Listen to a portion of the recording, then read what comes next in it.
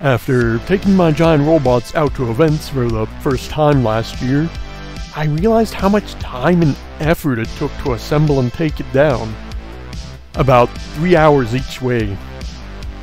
So I embarked on a quest to make it easier on myself with some new parts and new tools. But before I begin, be sure to like and subscribe and, share the video with your friends if it's something you enjoy.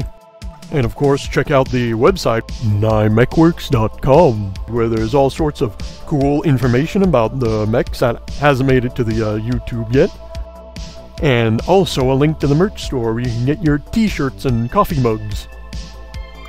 Now, the first order of business is that I somehow managed to tear the auger off the snowblower that propels it, and I have no idea where it went. So, we'll mount it onto the frame like a horse, but, backwards to push it along. And we'll just attach it using some bolts there.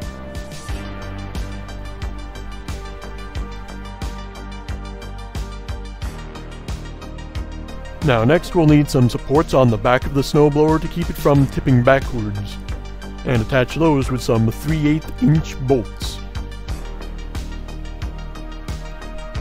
Gotta drill them holes, and then whack them bolts in.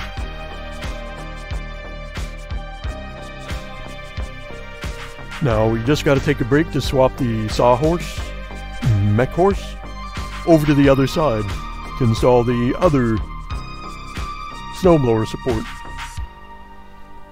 And we'll just do the same old song and dance, drill the holes, put in the bolts, tighten on the nuts.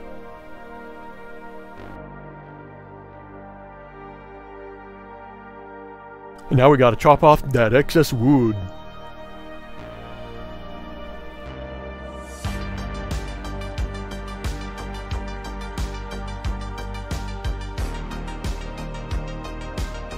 And now remove the mech horse.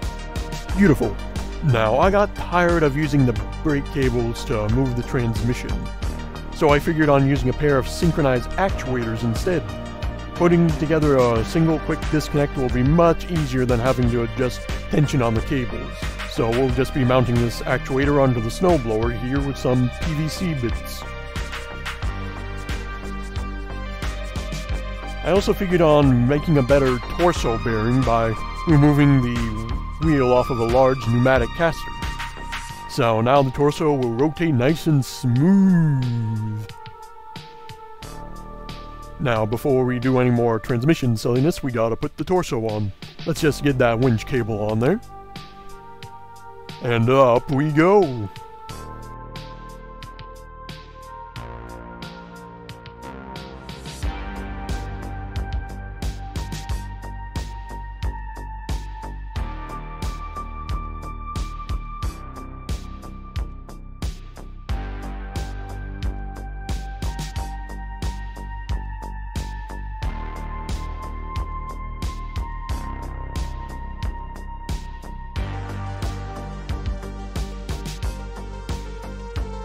And let's wriggle that thing in there to do some fine adjustments.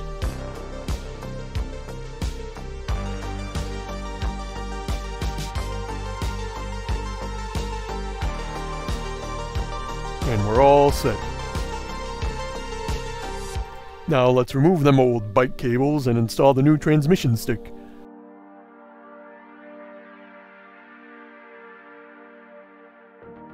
Which is just a bit of PVC with a double pole, double throw switch on the end inside of some fancy 3D printed bits.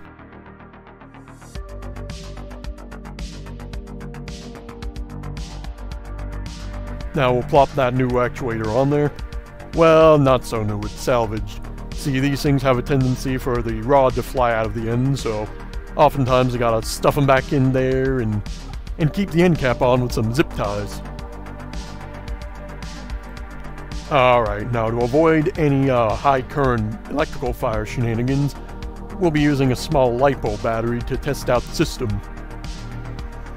So when I push the switch back on the transmission stick, the actuator moves the lever back, and the same wires from the lever actuator run down to the snowblower actuator, pushing the snowblower's transmission lever back. So they're more or less synchronized. So we can get rid of this wiry, cabley mess. Ugh. Now, browsing YouTube, I saw this here Cardboard Gundam cockpit video, and I figured, hey, what a good idea. Control handles with buttons on them. So we'll just toss out them old controls and assemble some new ones. Just gotta put them push buttons into them 3D printed bits.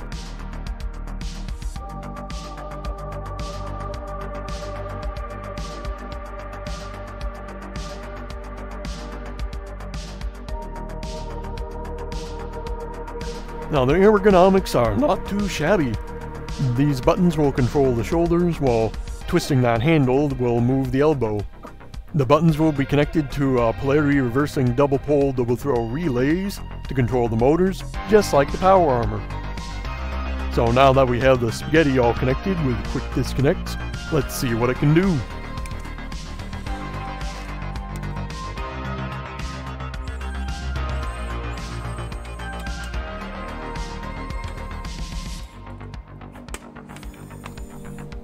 Alright, got some compound movements.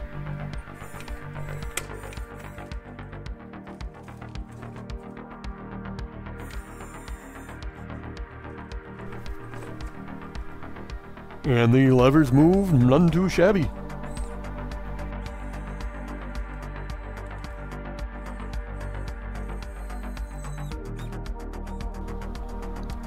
However, after a bit of practice, I noticed the controls felt kind of awkward, especially having to press the ring and pinky buttons. So I've upgraded to using instead a few polarity reversing switches in there. So now it's a lot simpler, requires less finger work, and they're oriented more or less to correspond to the natural arm movement. But this switch here moves the arm up and down, while this one twists it in and out. There's still the button-controlled relays for the elbow. So we'll be reusing the first iteration arm controllers, situating the new ones about halfway down. So we'll just cut off the old ones and attach the new ones.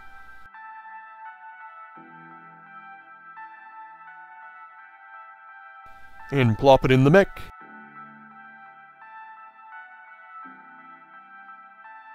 And wire up the big spaghetti mess.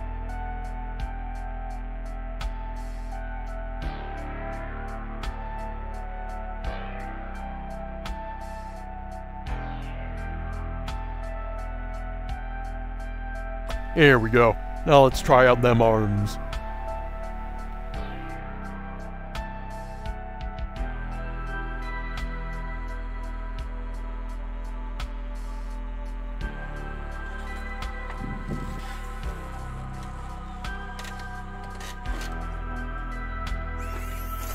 Alright, got some pretty good compound arm movements.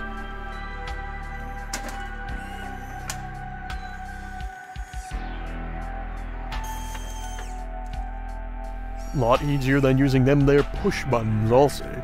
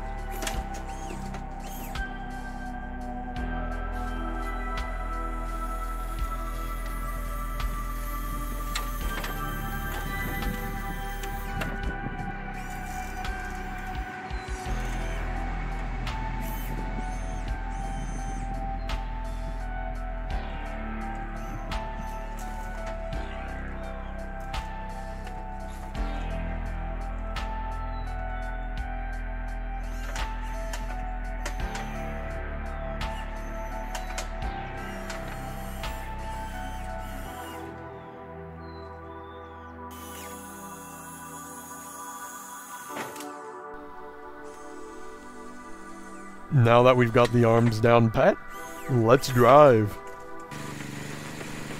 Gonna take it nice and easy because I don't want to strain any of the systems.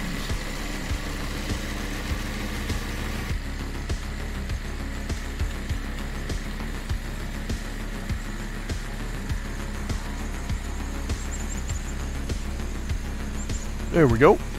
Seems to be driving all right.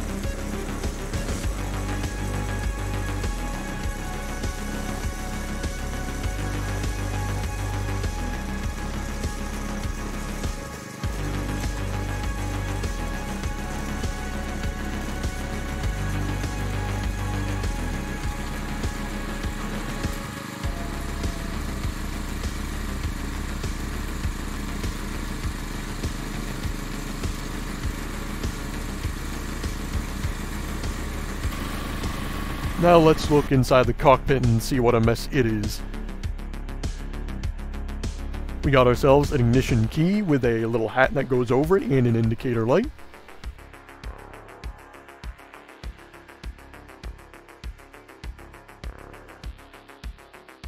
Some ventilation fans, overhead lights,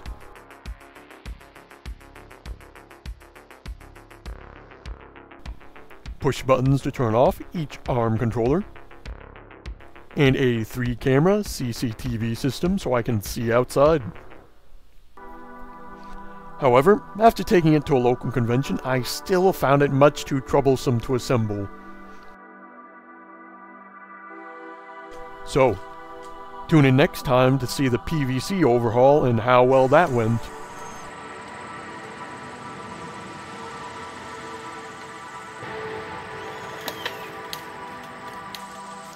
Or lack thereof. And remember, if they don't find you handsome, they should at least find you handy.